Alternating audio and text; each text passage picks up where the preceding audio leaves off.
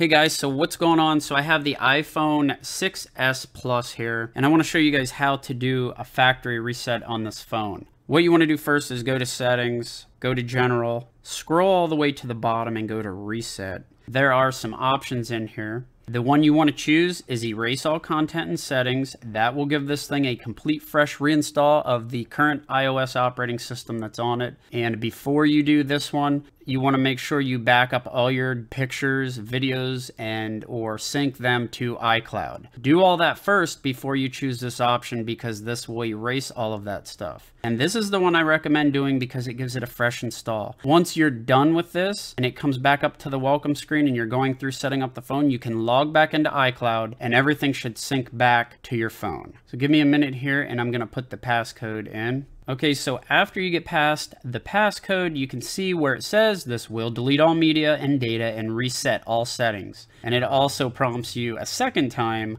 all media and data and settings will be erased. You cannot undo this. So then you just go ahead and you're gonna have to put your passcode in. Okay, so the passcode's in and I'm choosing erase. Now we're moving on. That's it, guys.